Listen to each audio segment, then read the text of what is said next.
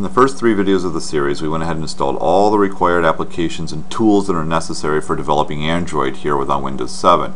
And so now what we're going to do is shift the focus here on projects themselves. And so this series is going to start off with a series of projects that are going to start off with Project 1 being the simplest, and we're going to keep going through and adding more and more complex projects with the end result of a project that should be worthwhile to put on the Android market and be able to use and maybe even sell, make some money on, or just to give away for free. So what we're going to do is focus here on, in Project 1, how to actually construct the graphical display of our project and really kind of get a good understanding of how it all works. When we're all said and done with this project, we're going to be able to click a button that will go ahead and add text to some editable text field or text box that we have on our actual Android program. So let's go ahead and begin. I'm going to go ahead and double click on Eclipse, and we're going to choose Run, and we're going to wait for Eclipse to load up. And so now that we've got Eclipse up and running, we're going to go ahead and create our first project. So I'm going to choose File, New, and we're going to choose Project.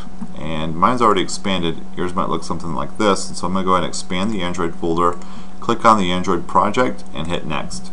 The project name for my particular series, I'm going to go ahead and just call every project name based on the project that I'm working with, which is just going to be called Project 1 for this particular project.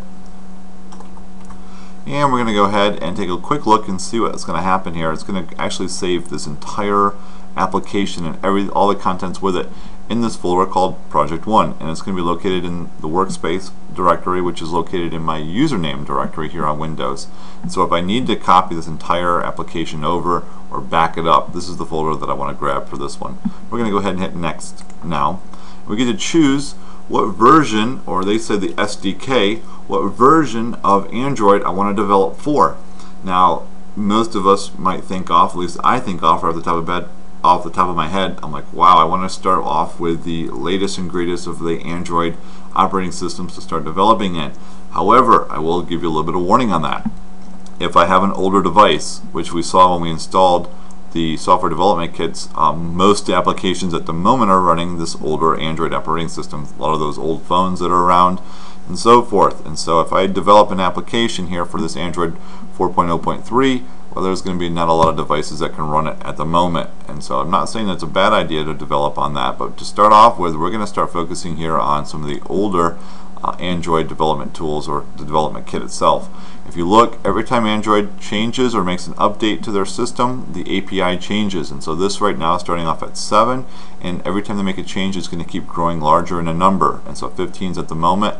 I'd expect to see 16 here coming shortly, and it's going to keep growing in size with that. And so that's going to make a difference, because your operating system that's on your Android platform is going to basically look at this number and say whether or not it can run this application. If you have an Android operating system with 4.0.3 on there, then it will run anything with 15 or smaller in number for API. So we're going to develop an application here in Android 2.1, and I'm going to go ahead now and hit Next. The application name itself is what the person will actually see as the name of your program. And so I'm going to go ahead and call this one Display Text. That's the name of my application itself. Now the package name has to be something that's absolutely unique if you ever want to plan to sell this application. Meaning it has to be something that nobody else has for their name. And so what most people do is, if they have a domain name, like mine is lecturesnippets.com, you would put the top level domain name first, which is the .com. You put com.lecturesnippets. And then I see a lot of people do Android as part of the differing thing for their particular domain name, and then maybe something like their last name or something like the actual application they're working on or developing. And so for this particular series, I'm going to assume that maybe you don't have a domain name to use. And if you don't have one, I still have an option for you. You can type something like local dot, and I'm going to go ahead and just use my last name dot my first name.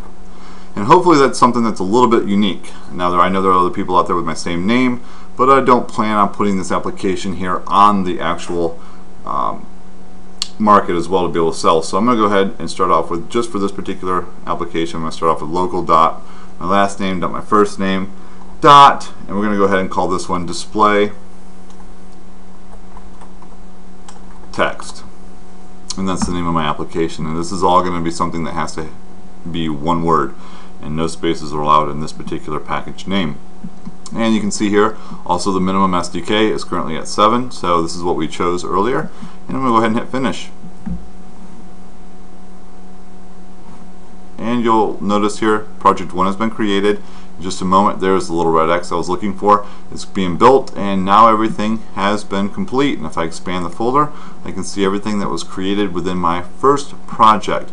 Now in the next video, we're going to go through and take a look at some of these different folders and what actually was part of my project to begin with.